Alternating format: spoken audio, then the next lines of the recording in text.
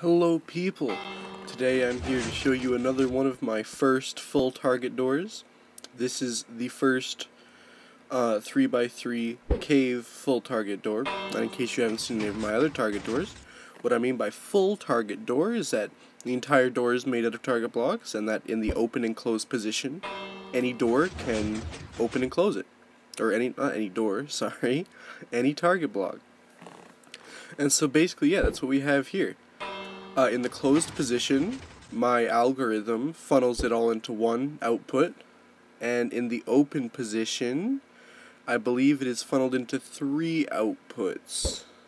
Yes. If you guys want to learn more about the algorithm I use for the signal funneling, let me know. But yeah, this thing is pretty cool. Like I said, any of the target blocks can open and close it. Yes, I'm pretty confident my algorithm would work for any one-wide tileable door, as well. But this was just me seeing, because the 3x3 cave door is stupidly easy. I wanted to see if I could, yeah, I wanted to see if I could make it a full target block, and I did. So, hope you guys like this. She's chunky, but, you know, she works.